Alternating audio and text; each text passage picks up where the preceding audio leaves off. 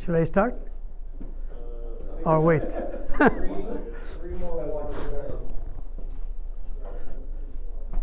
Where is Nilesh?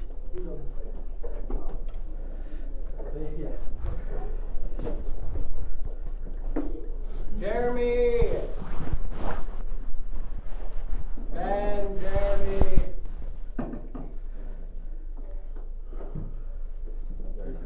Can you come in and sit down? Like, yes. So we do class every day for the fellows, and the fellow who comes last gets the first question. I'm just kidding. I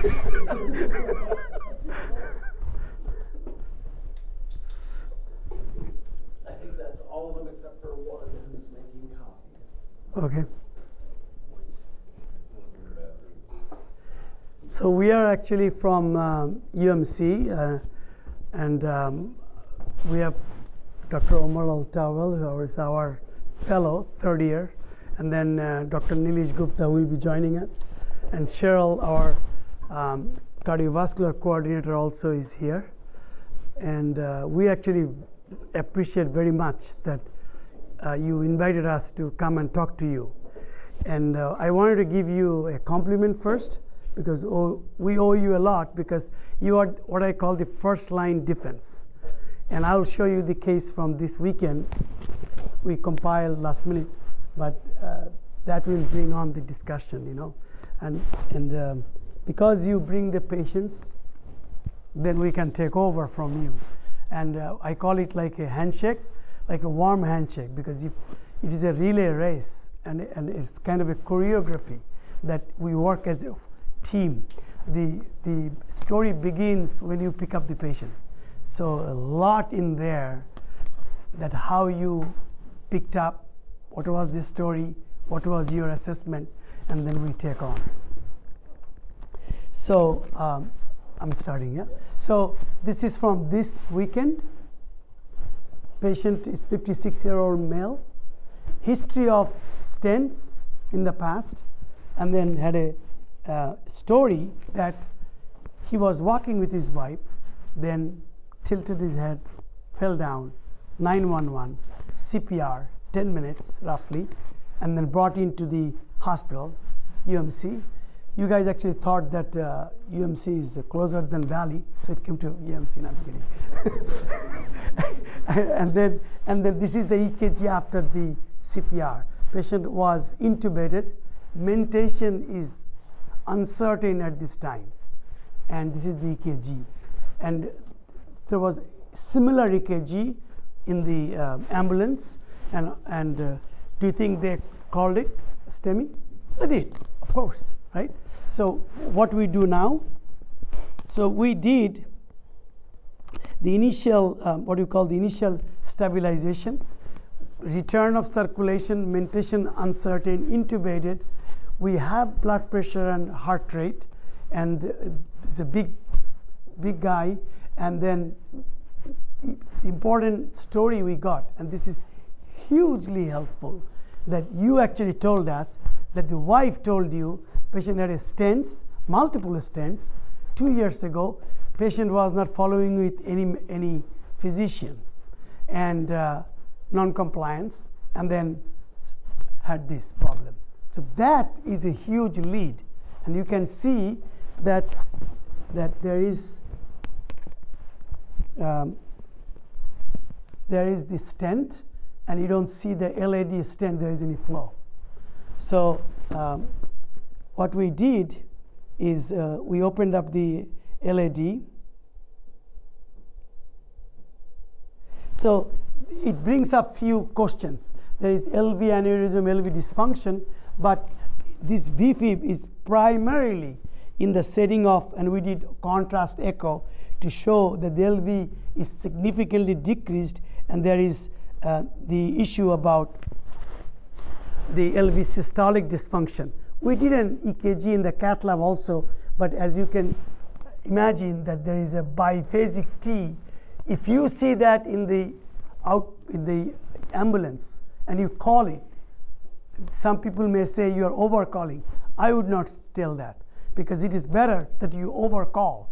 This kind of biphasic STs, we call it Wallenstein, is very suggestive of significant LAD, proximal ostial LAD.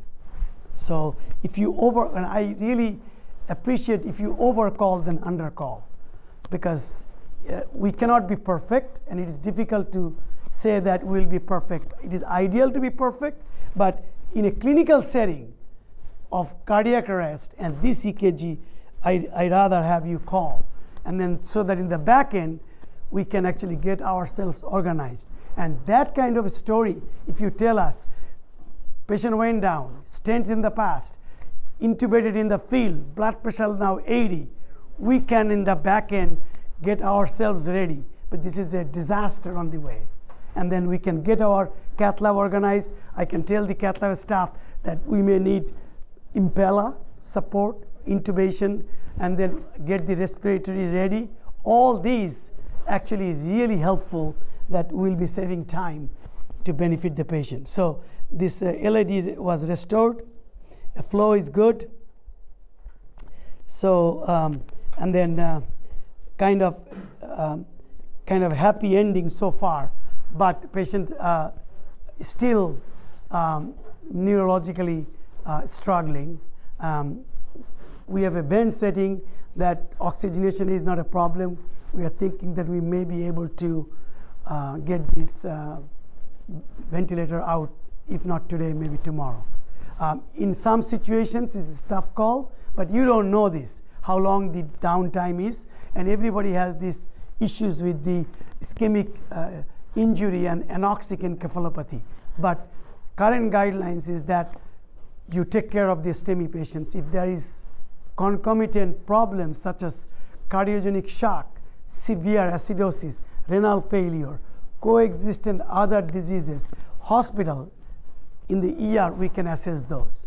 But your job is that you call it, stabilize, bring it to us, and it is nice to have a live patient than a patient on continuing CPR.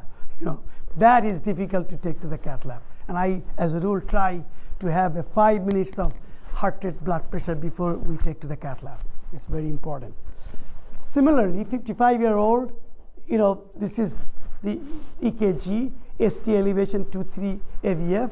This is like day in, day out, you deal with this. And then this is ST elevation in the precordial leads, significant ST elevation. There should not be any problem.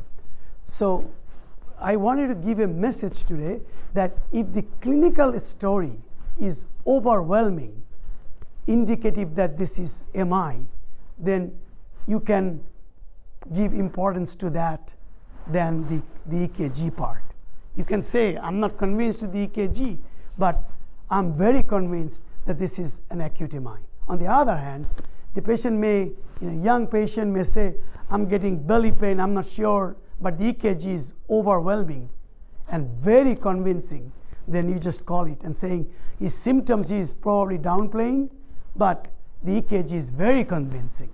So that way we can prepare ourselves. And few things we need to know, the vitals, the oxygenation, and whether there is any need for intubation. Because I tell the fellows, if you are in doubt, intubate.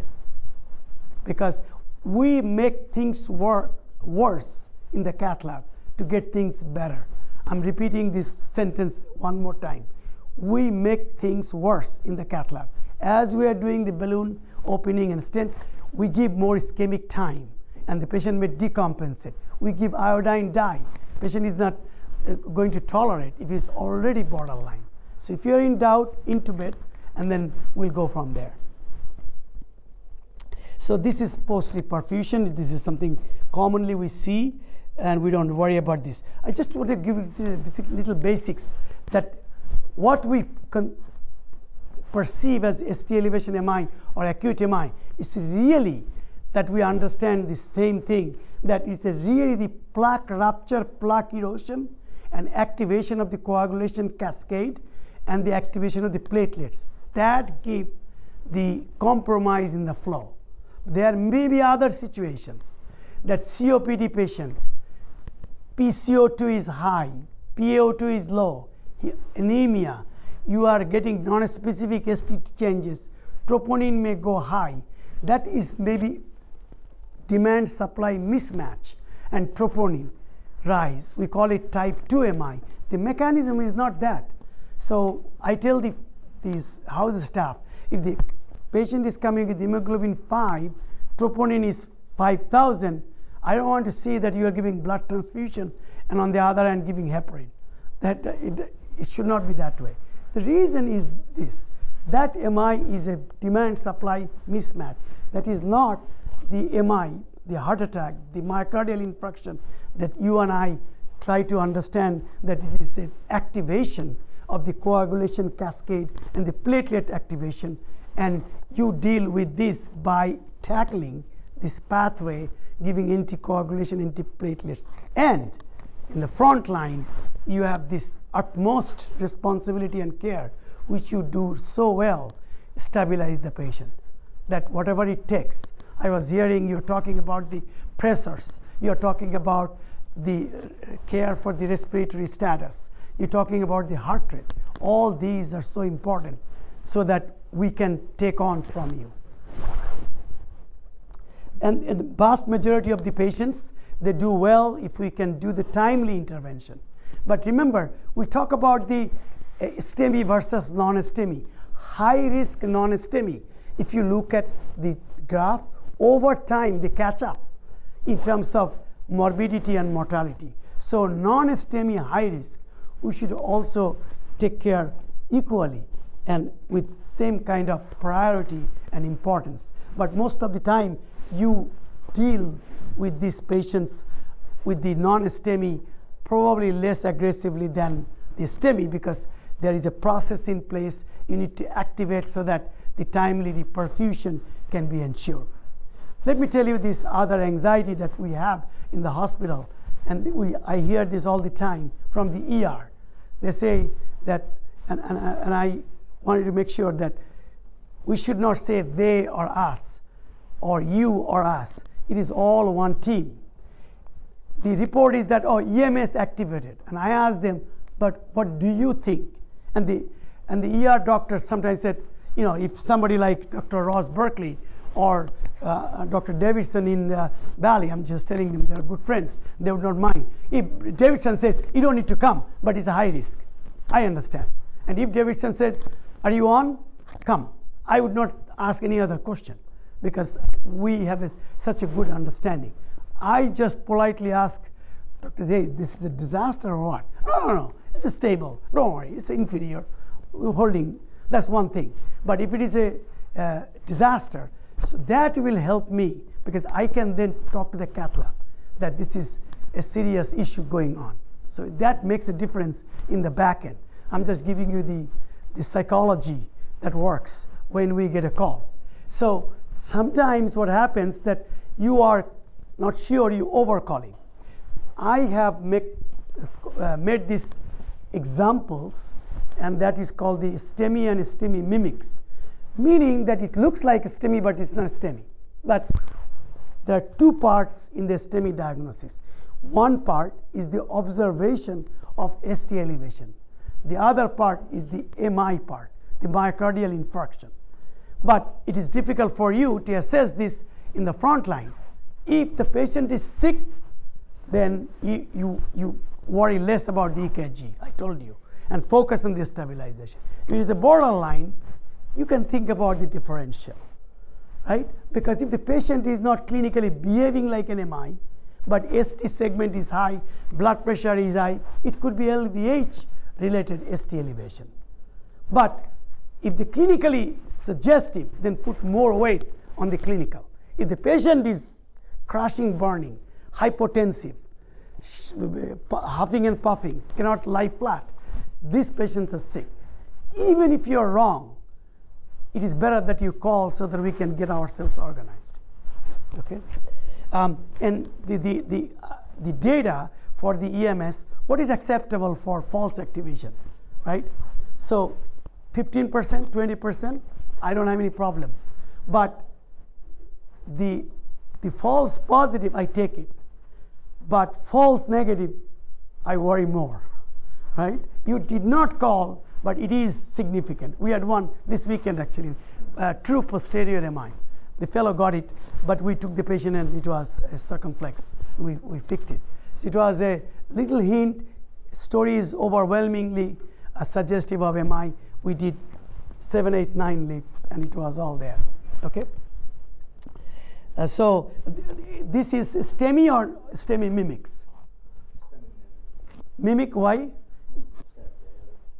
Okay, but look at the, so before you say that, that's what I'm showing you. The trick is, what's the story? I tell you, if this patient is coming to Las Vegas from Pittsburgh and has a cabbage in the past, and patient is having toe pain, and you got the ST elevation, it could be LV aneurysm. So clinical context. Before you jump on and saying mimic, and if this patient, how about 55-year-old, everybody today I'm showing is 55-year-old male. Chest pain, diaphoretic, short of breath, and this EKG. Mimics? No. No. Okay. So what about this one? ST segment, elevation.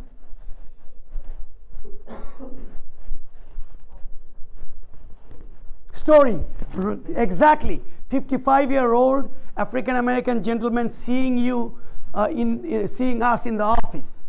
History of hypertension, diabetes, hyperlipidemia. Wife told him to come. You ask him, he said, I don't have any symptoms.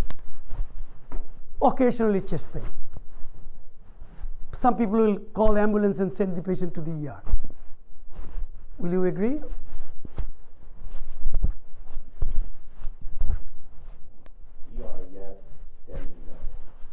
Why not?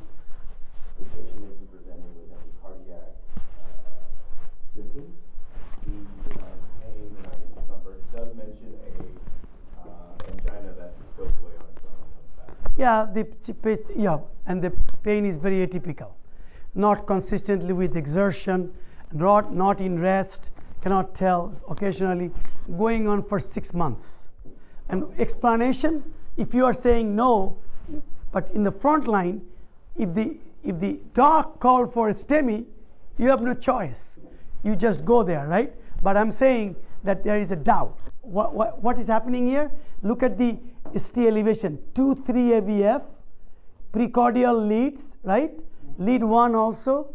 So God is not that unkind to give STEMI in all 3 major epicardial arteries, you know.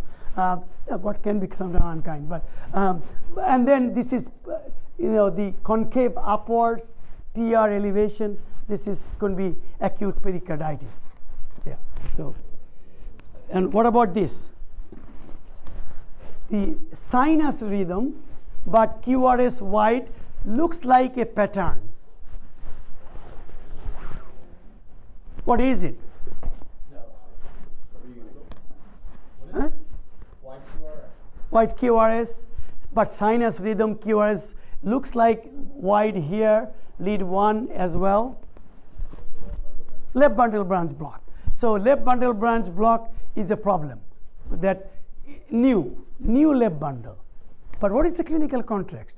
If the patient is in the casino and having fever, cough, and then for 3 days look worse, is one story. But if the patient in the casino, 55-year-old, out of town, diaphoretic, blood pressure now 60, then this left bundle, because we don't know it's new to you or new to the patient. I rather interpret that this is new to the patient, which has more significance. I had one patient, coming with this, and then who is your cardiologist? Oscar Marroquin, from where? Pittsburgh. And I have not talked to Dr. Marroquin for years. My buddy from there, I said, do you know this? Oh, yeah. It's a cabbage, left bundle. I said, okay. So who new to me, but old to the patient. And the clinical context doesn't match. So left bundle, and then you will hear about this Garbosa criteria. Remember, 1 or 3. 1 sensitivity high, but specificity is low. So clinical context, and say that this left bundle is new to me. I have no old EKG to compare. But if the clinical context is chest pain, 10 out of 10, diaphoretic, it doesn't matter, the old and new. The STEMI, the ST elevation part, can be explained by the bundle But the MI part is right in front of you. You cannot ignore that. But if the patient, this is another problem I have.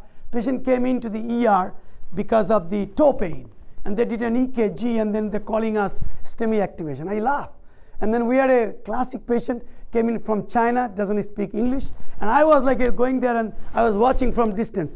He is thinking, these guys are fools. They're headless chicken. I don't have any chest pain, nothing. I came in for my toe pain. Why they're taking me to the cath lab? So, and indeed, he said that when the Chinese-speaking resident showed up, and he said, I don't know why they are, why these Americans are like this. No, I'm kidding.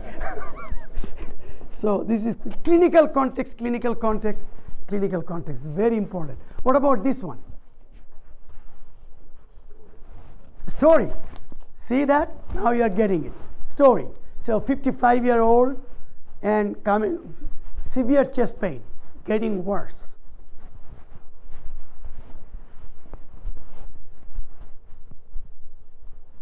Diabetes, hypertension. Yeah. So look at this. EKG doesn't convince you, but it's not right. But the story is so overwhelming. You don't need to scratch your head. Call it. Okay. What about this one? Patient is from dialysis and fatigue. He's laughing. I know why you're laughing. So dialysis patient fatigue, and then because of the fatigue and the blood pressure after dialysis got 89, then blood pressure came to 100. They did an EKG and they got panicked, called 911. Diagnosis? Yeah, yes. So if you see that, start treating, Yeah, very good. So this one. See, I'm already successful for today. So you're asking that question. Yeah, so that T-wave upright, the QRS up, and then it looks like depression, right? And then look at this, inferior flying. But this is infero-posterior. When you don't see anything inferior, ST elevation, but see this pattern, I don't know whether I have one, that is called the true posterior. But it is maybe difficult, but the story is good. Then you may say that this is true posterior, I'm calling it. We can always so-called downgrade, ignore, the doctors can do whatever. But I want your sensitivity to go up. He said that this guy is not, this is the thing I also tell the fellows. If the critical care nurse tells me, doc, the patient doesn't look good, I get panic. The nurse may not be able to figure out, but that statement from a critical care nurse doesn't look right. That makes me panic. Sinus tachycardia makes me panic because I don't know what is the underlying cause. Our job is to figure it out. Could be PE, could be something. The vitals not right, it is a problem, right? With B789, Yeah. Yes, absolutely. Yeah, like this weekend we did it. So positive T-wave and depressed ST7. Yeah, and then remember that another thing, if the horizontal ST depression or downsloping ST depression more suggestive of ischemia, an ischemic event, compared to upsloping ST that you see with the LVH. I would write that down. That was Like this, like this. This is a, I shouldn't say this, but don't think that I'm biased or anything. But we see this in the UMC, so I have to tell you this story. So 59-year-old uses methamphetamine and hypertension, history of hypertension, does not take medications, came in with some vague chest pain, and then looks like okay. And then as you walk in, then patient now, in the UMC, they're watching CNN and eating banana. So, what do you think? Yeah. What do you say? LVH, right? Sinus rhythm. See that? This voltage is huge. And look at the ST elevation here compared to the ST segment. That's the what do you call this tombstone type. This is LVH related. But again, the clinical context is very important. Now, we sometimes say, and some of our cardiologists say, let's take the patient to the cath lab and have a look. Danger is the following. that if it is explainable and the clinical situation is not, rushing to the cath lab is not freebie, because this patient hypertensive heart disease may have renal failure, and you are giving dye, you may cause complications and go into permanent renal failure and dialysis. So it is not freebie.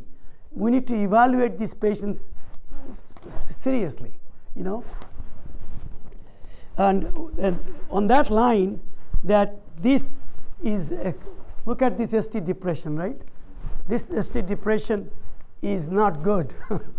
This is horizontal ST segment depression, and sometimes it can be difficult, particularly little elderly and female patients, and the female patients may say epigastric pain, vague symptoms, and men notorious for downplaying. So I thought gas and this, that, and then took antacids and not coming. So this is significant because, again, we did not do the other leads, back leads, and can be. But when you see this, recognize that true posterior, although rare, can happen. But the huge thing that you have is the patient right in front of you. And this is a patient who had previous cabbage and missed couple of medicine. Daughter is out of town, got unhappy, the blood pressure like 100 diastolic and 180 systolic, and then dad saying I'm fine, but they called it anyway because the son they don't care, daughters they care, and then they are sometimes they overdo because they have a feeling that I'm too much busy with my family. Weekend, called it, you go in there, you saw this. What do you think? Differential. If you call it, I don't mind, but let me hear that you can give a differential. Previous history of cabbage. So remember, cabbage patient, elderly, they have more comorbidities. Who knows? TIA, stroke, kidney problems. So if you make this like STEMI and there is no evaluation, this patient may get into troubles with complications. Access may be problem, iodine may cause. So all these needs to be evaluated and warned that this is a, and the patient may have dementia, maybe DNR, who knows. But this is a typical pattern, Q wave in the precordial leads and ST elevation, and cabbage, the clinical scenario more suggestive of LV aneurysm. And if you ask the patient, he says, I have no pain, nothing. But blood pressure was high, and the daughter got concerned. And this is a patient, many things can happen. Patient had a pacemaker, now he's saying, I'm okay, and then family came in over the weekend saying that there is a little bit of swollen pacer side, and they call the ambulance because the cardiologist on call is not answering the page. Happens often? Yes. And then you go there, you do an EKG, you see this EKG.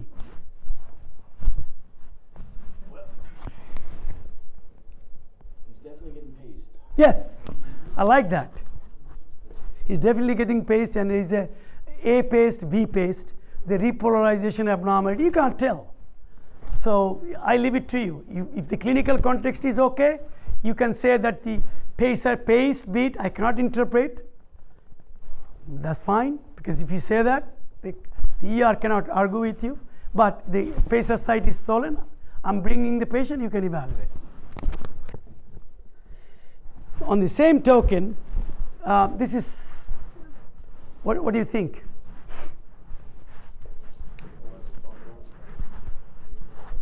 Yeah. But there is more into this. You can say, I'll invoke the Garbosa. But before you, but before you do that, what is the thing? The left bundle? What is it you say? What's their story? Yes, clinical context. How many times we'll be saying this? But that is the theme of the day. Clinical context, right? Clinical context. And then think about this. You get worried because this tachycardia. So why somebody at home suddenly have sinus tachycardia, right? Sinus tachycardia, if it is VF, I definitely worry. But the question is that you know there is VF, it's shocking. But if it is atrial fibrillation, atrial flutter, you know. But I get nervous when you don't know. And sinus tachycardia can be anything. This could be a pre-existing left bundle and now PE, or it could be sinus tachycardia with a new MI. And look at this. This looks really problematic EKG.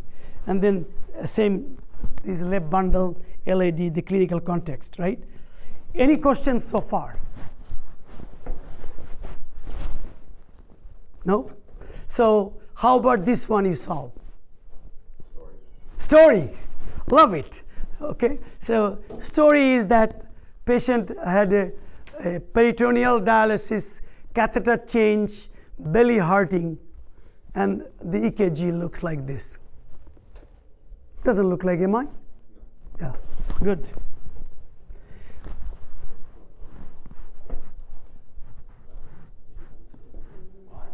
What do you think?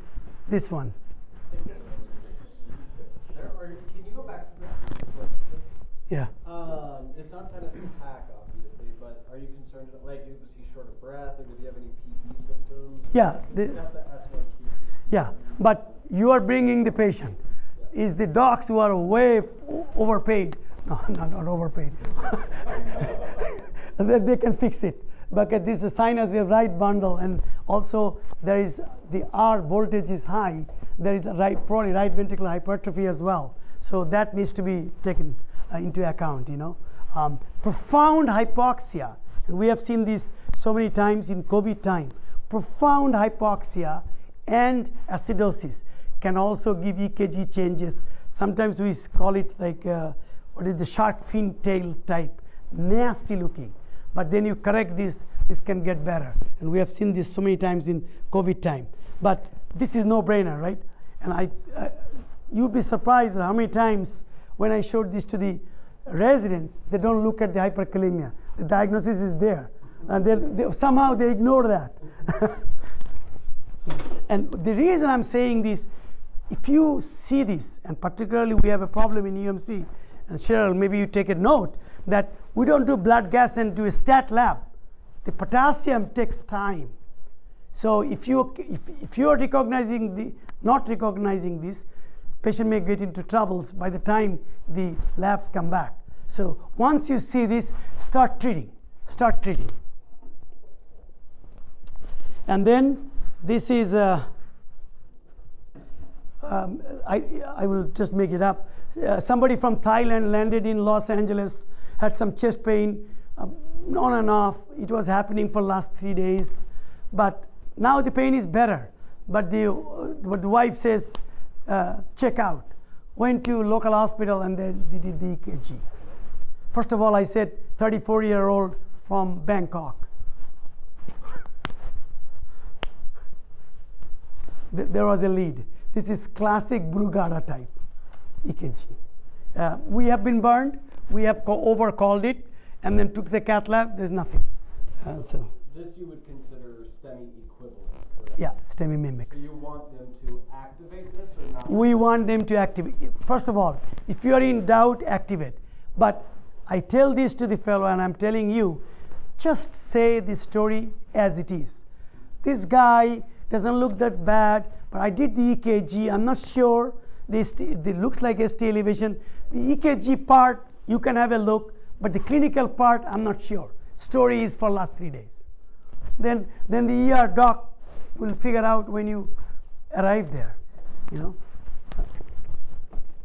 But what happens that this is our human tendency. The ER doc did not see it. EKG non-specific, troponin came positive, and then they are asking, particularly the ER residents, and we are residents now in Sunrise, Mountain, everywhere there are residents. And they said, do you have pain? No. And then they look at the EKG, second troponin, do you have pain? And they ask so many times, the patient gets, yes, I have pain. But you have a pair of eyes that you already are experienced. Particularly if it is bad, with the objective assessment, such as hypoxia, such as tachycardia, such as low blood pressure, these are hardly any reason to ignore, you know. So, and I just inflated this pattern on the left side, but this is important that we do this. Now, this is actually a real story. Summerlin nurse, her dad had a craniotomy, and then had some chest pain, was in the rehab, brought to the emergency room, and this EKG, ST segment elevation, you can see, right? And then your job is done, but I'm just telling you how important the clinical context. And then as I was driving, and it was rainy, and I remember, and then I said, oh, traffic bad. I said, let me call.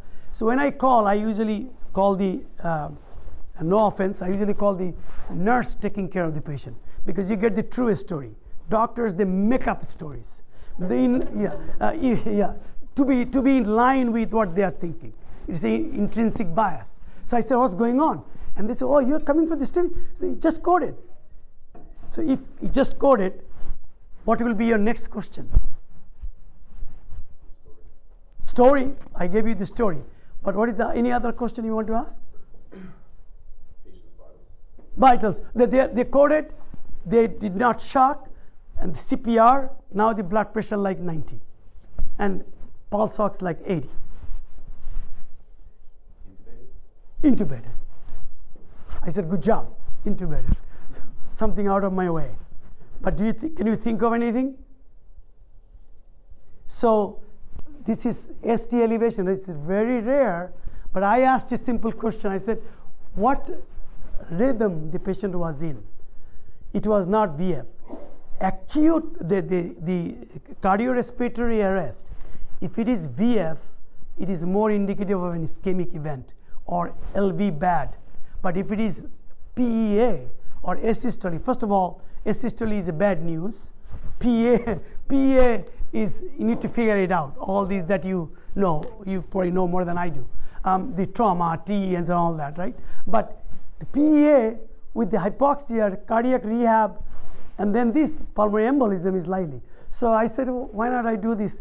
Immediately talk to the ER doc. I said, can you order a CTA, chest with contrast? And it was PE, massive PE. So that's important. So when you pick up, we really want to know what was the first rhythm as you arrive.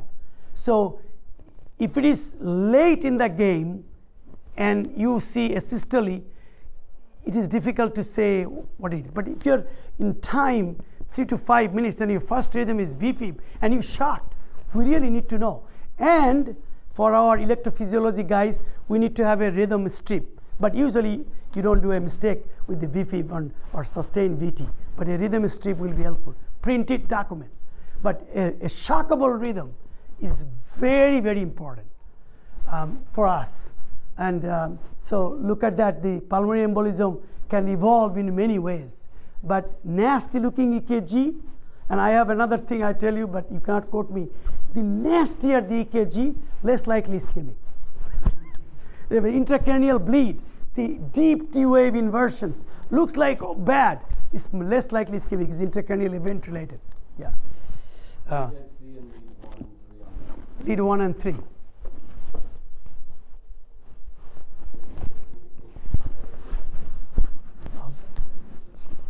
Yeah, actually that's a very important point. I'm glad that you mentioned the tall R wave. You know, the tall R wave, and then you see that the nasty looking, and what is the clinical context? And then importantly, this patient is, and I'm not going to ask our fellow, but this patient did not have tachycardia. One of the, in the pyopedia studies, is most likely the sinus tachycardia you see. Here, you may not see if it is a massive and hypoxia that lowers down the heart rate. And we see that all the time in the cath lab. As the patient getting hypoxic, heart rate starts dropping. So, but that's a side issue, but it's important. So, and this is something we should not miss that the Wallen signs biphasic. You have an observation that it is T wave biphasic and the ST segment elevation, but the clinical context, call it. And if you have seen this, you say that this is not obvious, but the patient is having chest pain, and then this looks like Wallen's. This should not wait. You are bringing the patient on a Friday, and then they already left. Sometimes the ER doc may say, okay, we'll keep an aspirin, heparin, and then do it on Monday. But, well, 2 hours later, a B fever has, not a good thing. So there are many ways you can look at this, the clinical context business, and this is something that you may not see in the outside, but we see that all the time in the hospital setting, that neurosurgical ICU, significant ischemia, and then you see that how it is evolving ischemia, and then we'll have to jump on. So this is a different story, but rarely you can see this. And the differential is, see the ugly looking T wave, hyperkalemia is a differential. In very early part of acute coronary insufficiency, you can get this called the sharp angle T prominence, called the De Winter sign. If this is doesn't it look like ugly?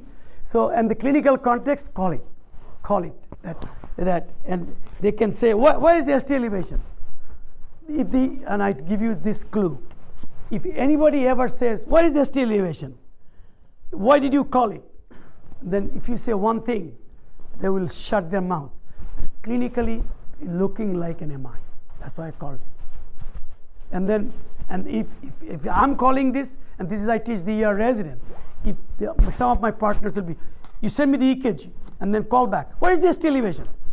Why are you calling for STEMI? It's 2 o'clock in the morning, right? They're not happy. And I tell the resident, read the psychology of the cardiology. Say, sir, I don't see the ST elevation that much, but clinically he looks awful. Remember, cardiologist is not in the hospital. I'm the resident. And I am describing you, the patient is sick. By medical staff bylaws, it is your job to figure it out, because I'm just reporting you. And then they will backtrack. Give this. Do you think we can give heparin, aspirin, and repeat EKG and see whether we can salvage? Because he's trying to, I'm in that end. We are trying to not come. see that? But you always emphasize the clinical part and the evaluation. And then say that I did give the aspirin, heparin, started on nitroglycerin. His blood pressure dropped. And I cannot continue nitroglycerin, but his chest pain is not going away. What do you want me to do? So same thing, this acute, see that? The nasty looking, yeah. So this patient is dialysis, maybe hyperkalemia. This patient is never seen dialysis, never had a problem. Now having 10 out of 10 chest pain, it is time, yeah. So one time I had this question. I was half asleep and the fellow calling me. I said, do you have any family history? I said, yeah. What happened? His dad had an MI at 46. I said, how old is he? I said, 48. I said, okay, it's time. Let's move. Okay, so, and then we went through this. Now, there are more EKGs that you can look at. And then this is often we see, and hypothermia business. You see this late winter, we see few of these. And then so-called the Osborne wave, the bradycardia, hypothermia is not uncommon, but you can just tell in totality. Say that I found this patient, rectal temperature is 92, the EKG doesn't look right, I'm not sure, then we'll figure it out. That information is important. So there are many, but if there are many ways you can look at the ST elevation, but what I was trying to tell you, there are many causes of ST elevation. ST elevation is not synonymous with STEMI. Their ST elevation can be LV aneurysm, could be LVH, could be hyperkalemia, could be rare pulmonary embolism, could be ST elevation with the other, like left bundle. It could be ST elevation associated with Brugada, but if you don't remember all these differential, at least you know the patient in front of you, and the clinical context supersedes everything. Okay, so just to give you a perspective, that ST elevation and the paced rhythm. So like paced rhythm is a problem, and some people say you can probably invoke the Garbosa in the paced rhythm as well, but the sensitivity and specificity neither can be high enough to call for it. What will make the difference is the clinical story and the hemodynamics and the vitals. That's very important. Then another interesting thing in this is the time course, that if you do a repeat EKG and if there is a change, and that's they do in the ER. So you can see there's a lot of differential, but you can simplify this, that if the clinical context is overwhelming, then it is better to call it. So the criteria is there, but when I tell people that the criteria, if it is 0.25 versus 0.15, you're not going to argue with that. You look at the clinical context, right? And then pattern. And so 58-year-old. So now you are the expert. Now I am calling it, let's do a reverse role. I am calling it a STEMI from the field, and you are in the ER. You are the physician. What you will do with this patient? Will you let the STEMI continue and let the cardiologist come in, or you will say, I will evaluate further, I'll call it off?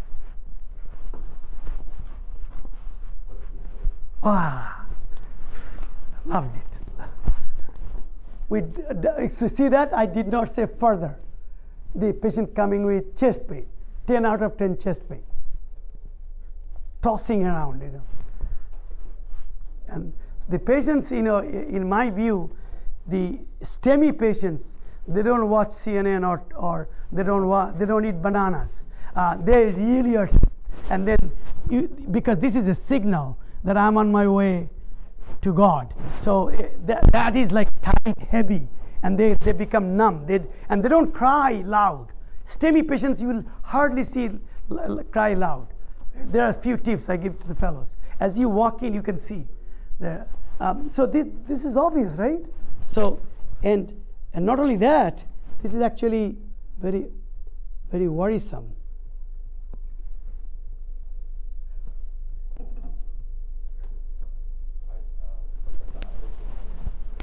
So RCA closed, LAD closed, and then we had to do all the. We had to open both anyway, in temporary wire. But that evaluation was important, and this is really an important issue, because every other bit there was a PVC, and there was ST elevation on the inferior lead and the anterior precordial leads. What happened? I think the file did not get carried. That file. Okay. Anyway, so with the reperfusion in a timely fashion made all the difference, So any question? Okay. And then the left bundle, yeah. I know you're saying that we were having an overcall on STEMIs. So are we having an undercall on non-STEMIs as well? So non-STEMI, I would not worry, because we don't have the pressure in terms of achieving dot to balloon and reperfusion, but early reperfusion has shown benefit. But let's make sure that we understand each other, even in the hospital among doctors. If it is a non-STEMI, troponin rise, troponin has been helpful, and it has also shown us to hurt as well. The reason is, if it is not a type 1 MI, which is plaque rupture, plaque erosion, and the pathophysiologically coagulation activation and platelet activation giving rise to the myocardial necrosis, that is type 1, where reperfusion and aggressive therapy will help. But if it is a COPD hypoxia, COVID pneumonia hypoxia, demand supply mismatch, and troponin rise, that will not be helped by the anticoagulation antiplatelet. So the mechanism of MI to understand is huge. And type 2 MI is a mixed bag, and we need to figure out who in the type 2 will benefit for revascularization. Type 1 MI by definition includes STEMI and non-STEMI, but that non-STEMI is the one that has been there because of the plaque rupture, plaque erosion, and then the arterial wall pathology giving this problem, not that anemia giving 5 of hemoglobin giving the demand supply mismatch. Then you need to address the underlying issue. So type 2 is the rest of the world. Type 2 is difficult to find out what is the underlying reason that I should address, not anticoagulation, antiplatelet cath lab. We're getting patients from some of these micro ERs or from just these urgent cares where we're getting troponin sometimes, and you're not seeing they don't have any of the factors that you're talking about. Yeah. Yeah. We have a troponin and we have no ST changes when we're looking at the EKG. But the good thing is that you are not asked to call STEMI on those patients. This is, you're saying troponin high, and the ER doc is saying should be transferred to a PCI hospital, and I'm bringing the patient. That's it. On the way, if they missed it and there is a change in vitals, say, do you repeat EKG, and that ST segment now is changing, then you can call it. I don't see ST elevation, but I see a dynamic change. Or on the way, patient has sustained VT or non-sustained VT, or went into decompensation and shock. That is a real problem. Yeah. So right bundle is something that should not be on the way, because we can read ST changes in the presence of right bundle, which is unlikely the case for left bundle. In left bundle, you need to invoke the Garbosa criteria. Here you can see the right bundle did show, and this is not a big issue because the inferior was pretty obvious. And here it is right bundle, but the ST elevation is pretty noticeable. So it's very convincing that and look at this, the inferior ST elevation with the RCA young patients, they usually do well, but those who are hypotensive with the right inferior MI and RV infraction, their prognosis is pretty bad. So it is very important. Yeah. And this is a tough one. So I deliberately put this on for you. If you see this, will you call it? Yes. Yes. What's the story? So story right, call it. So but what is the worrisome part? Yeah, AVR worrisome. What else is worrisome? The rhythm is not regular. Tachycardia is worrisome. So many things are worrisome in that. Yeah. So these are all right bundle related. Okay. And I showed you the pulmonary embolism and right bundle, but clinical context is very important. I showed you the hyperkalemia. Now this one.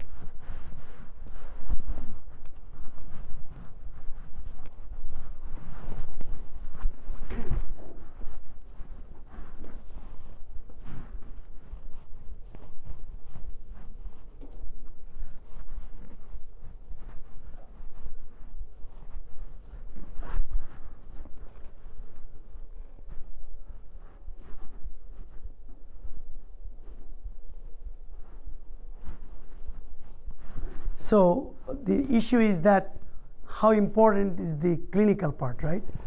37-year-old motor vehicle accident, and then severe chest pain, blood pressure drop.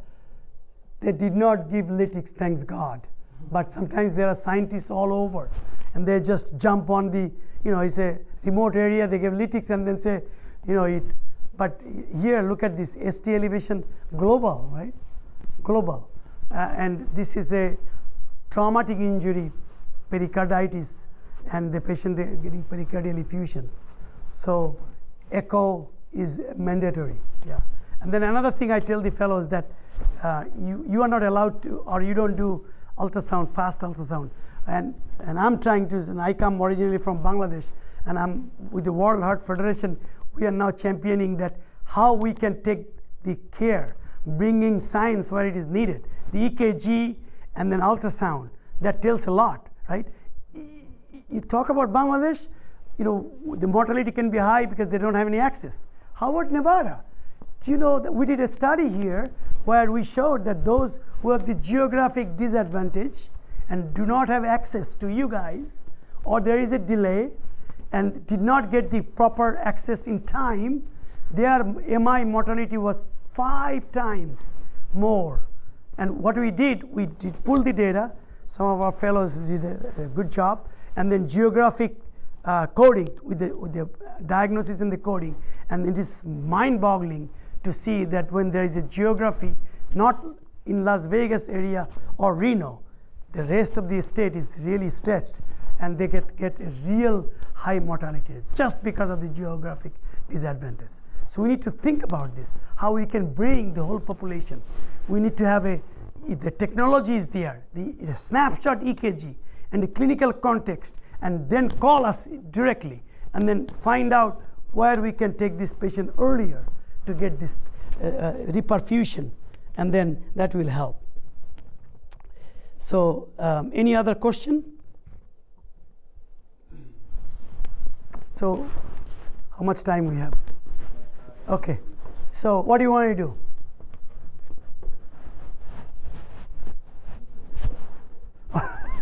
Okay, story is bad, so call it. Patient is not doing well, call it. Make it very simple, right? And then give the story as it is, that this patient was not doing well. I see there is a right bundle, but the ST segment is flying. And then this is the part I say, see that? There is and then that looks like shark fin. This shark fin phenomena, and we have seen this so many times in COVID time, that may mimic, and the clinical context is very important. When we were told that COVID in the early part, do not take to the cath lab, that give lytics, and then try not to expose the cath lab, it did not work. We in UMC, I'm proud to say, we did not give any single lytics even in COVID time. We had the paper, mask, but we said this is not good. And then American College of Cardiology, I'm the current governor of the state, and I refuted to say that just go with the lytics because it's not going to work. And my partners are telling me, because they give lytics in another hospital, and we actually published a book, we reported. Few hours later, all thrombus coming back again with lytics. The reocclusion was high, so it didn't work. So then why you go for this? The tenecteplase or ritaplase, ritavas, or you can give streptokinase. It is so bad. You know, I was trained in England. We used to give streptokinase and cost and TPA, which one you give. Our fellows, they don't even know the lytics because they all go to primary PCI. That's sad. I actually teach them for lytics to prepare them for the board, but not in UMC. We don't give lytics. Although we need to know, because now the stroke, you guys also deal with that. Early stroke treatment, you give lytics in early hours, you can get reperfusion. Yeah.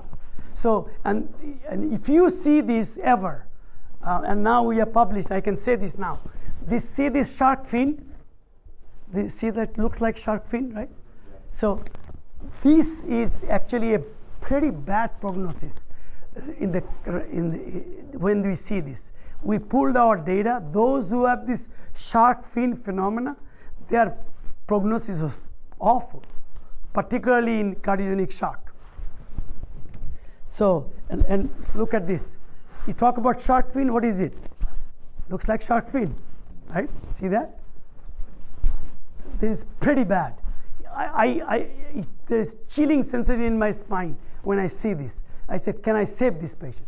It's really bad, and you don't have any time. You need to move fast. move fast, and also be realistic to give the picture to the family. Don't raise the expectation. Give. Oh, I didn't realize this. Who did this? We published actually the data on the shark fin. So we had a single center study about it. There's only one study, which was an Italian study for 13 patients. I think we have around 12 patients, and the mortality was really high. So mostly LAD, but we can actually, I think, with better recommended faster and go, I think we can improve it in the future. Yep. Is that associated with Brugada syndrome? Shark fin, no. Brugada is like a different pattern, but this is Brugada. Yeah.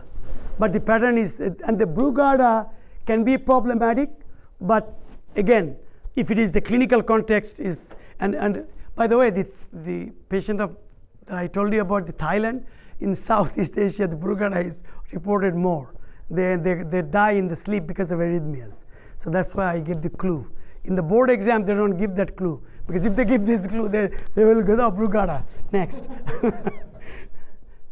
So this is the LID, and so this is like this is very, very important. And then there is another entity that we are also looking into.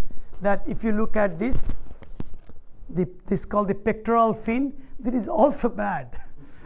The shark fin and then pectoral fin. The pectoral. Who did this? Shiva did it. So pectoral fin also bad. These are the patterns that you really need to. I think if you tell this to the ER, they will say, "Are you out of your mind?" So don't tell this yet. But these are patterns that is not good.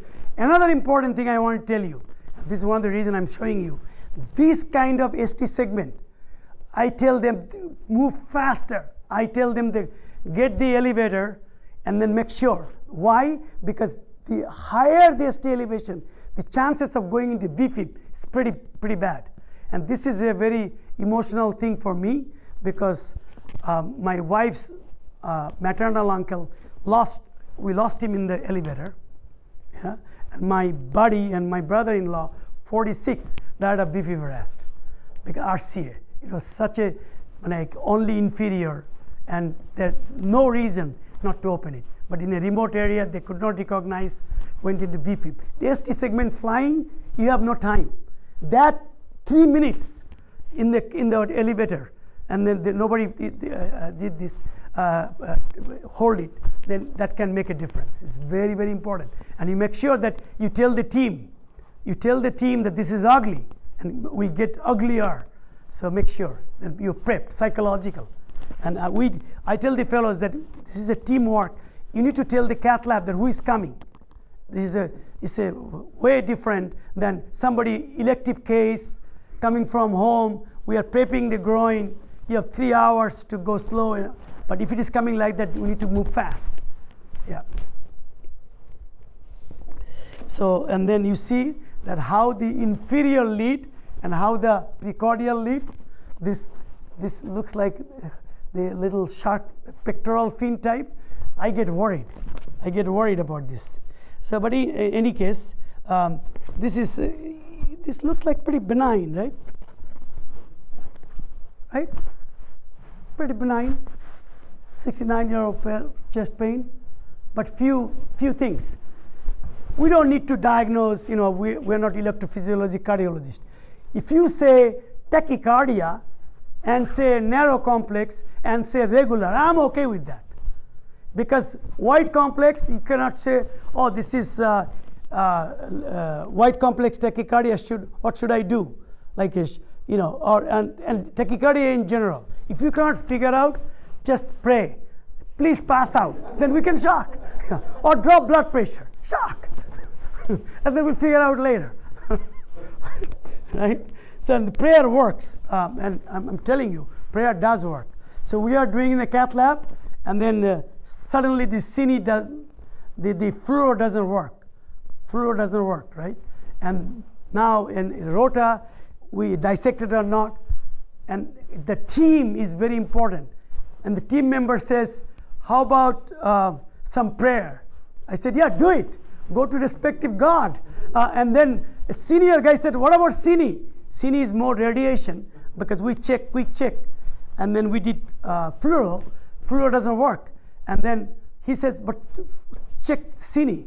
I said, there are a lot of radiation. He said, who cares? And now he said, cine works. So I did the whole case with cine, and then it came out good. So sometimes you never know. A team member who may come up with an idea that is great, and is a teamwork. Cardiology, I can't tell you, and every time you bring a patient, we thank you, because it is important that you're part of the team.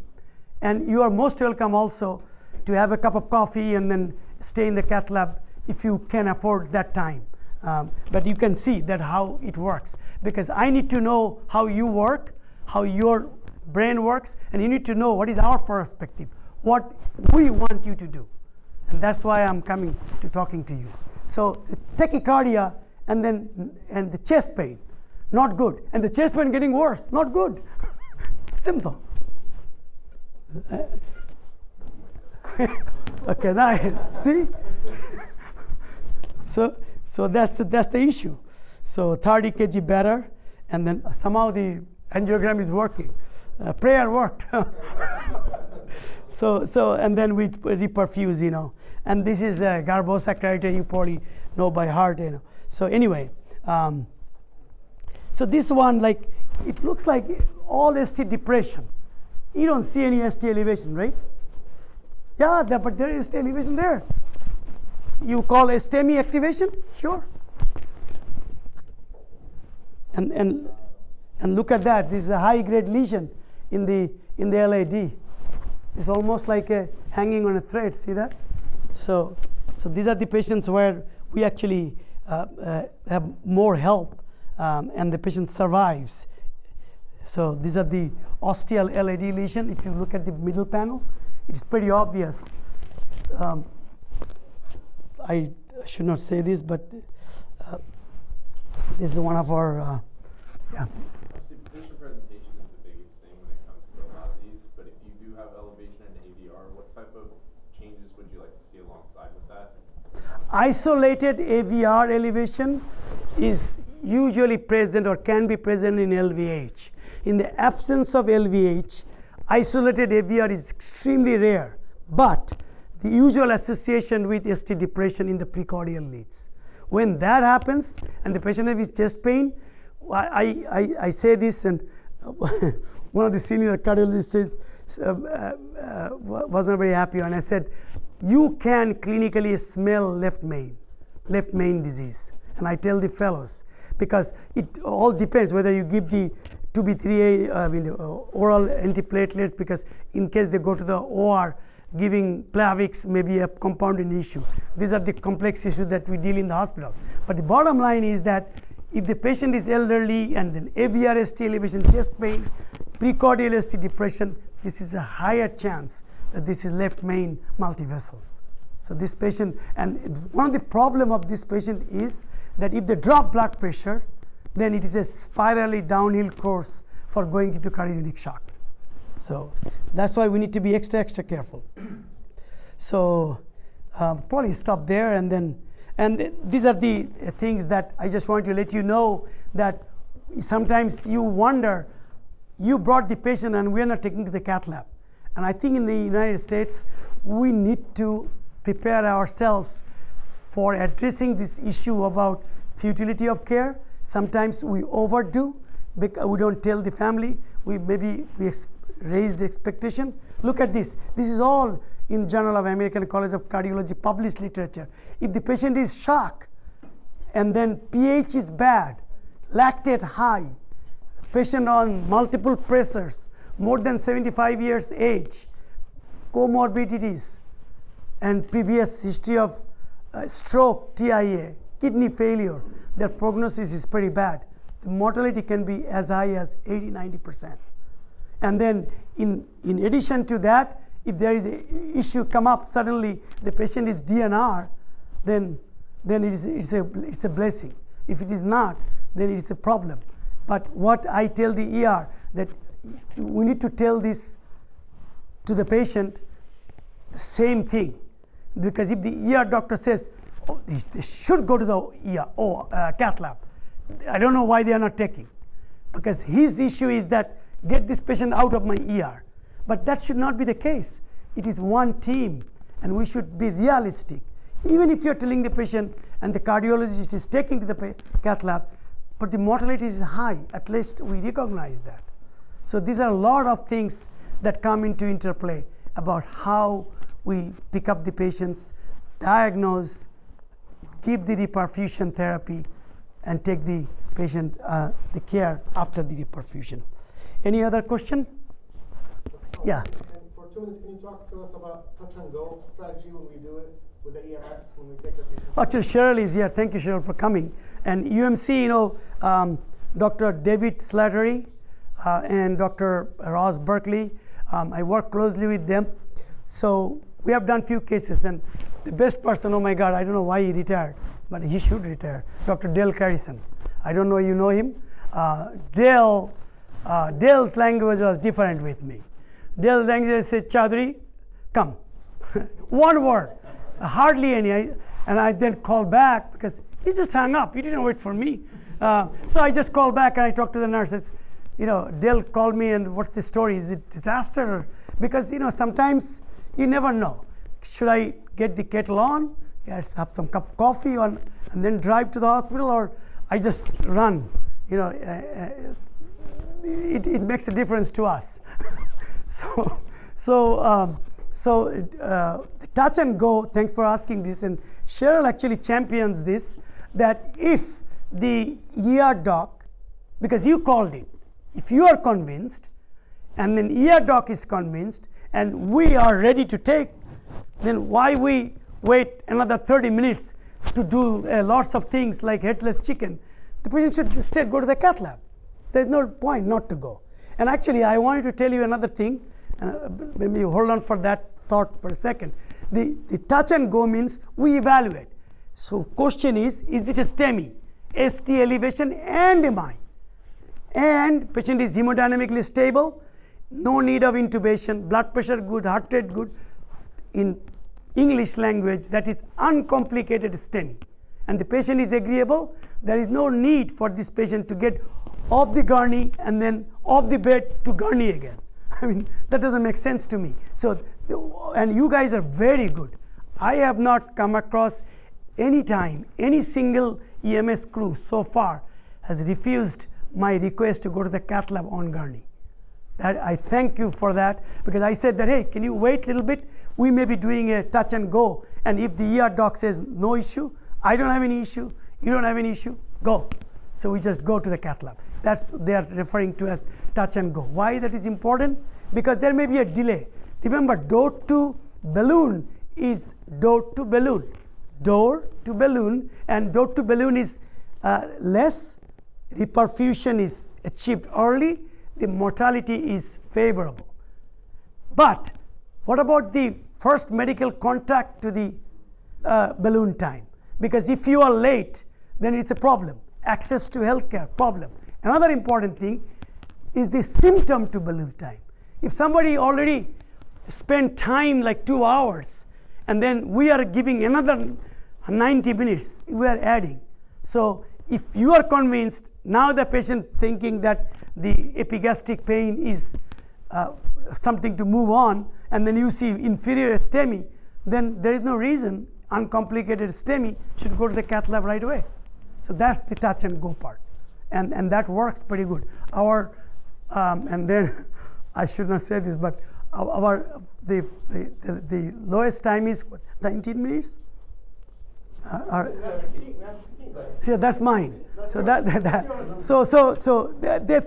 told me that I cheated 16 minutes. The reason I cheated because I got the call. So we were working on a negative time, meaning that you bring the patient, but you already called it inferior, right? So it is young guy, and we are ready there. So we rushed, and then Dr. Deep, my partner, he said, "You cheated. That should not count." But it was fair game, because we did the evaluation and we rushed, so there was no delay. Elevator ready and everything ready, and then stars and moons are aligned, meaning that CAS in the cath lab is in good mood, the cath lab is empty, the crew is ready. You know, there is no reason to waste time there. So 16 minutes artery opened up. And there is a significant thing we see, and patients really feel it. Once the artery is open, and you have probably seen this in the cath lab, they suddenly get relief and fall into sleep. Yeah, that's a very happy feeling. Those who goes to interventional cardiology, my fellows, when they do the first or second STEMI, and they said that this is the reason I went to. I said, yes, you did. But make sure that this is a happy feeling. There will be time when there will be unhappy feeling. Get ready for that. So I think we can stop here. We have collection of cases, but I think we're running out of time. Are you guys doing the